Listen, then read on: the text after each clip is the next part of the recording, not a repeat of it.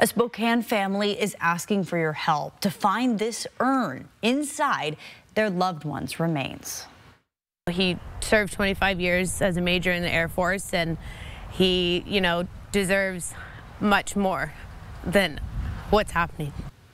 On Sunday, that woman you just heard from was moving into her in-laws' home, and she realized she left her grandfather's ashes in the car overnight. When she checked in the morning, those ashes were gone. Now she says she doesn't even want justice. She just wants her grandfather back. Bronte Sorotsky has this exclusive story. He was the smartest man that I know, and the most loving man, too. David Glenn Williams is remembered as a hero, serving in the Air Force for over 25 years. And to his family, the best father and grandfather there ever was. I mean, he was just the ideal picture-perfect grandpa, to be honest. And I know it sounds cliche, but he just was a man of so many talents. Sadly, he passed away in 2022. When we lost him, it was extremely hard for our family. He's since been cremated and kept in an urn so he can always be near his family.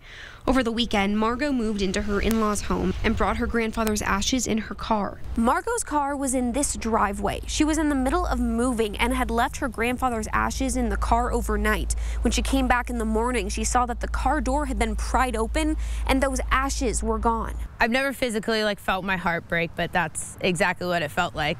Leaving her and her family to wonder why anyone would ever do something so cruel.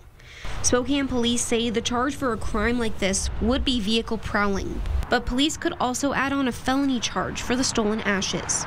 Margot says she hasn't filed a police report yet as she's been too emotional, but says she doesn't want to take legal action. She just wants her grandfather back.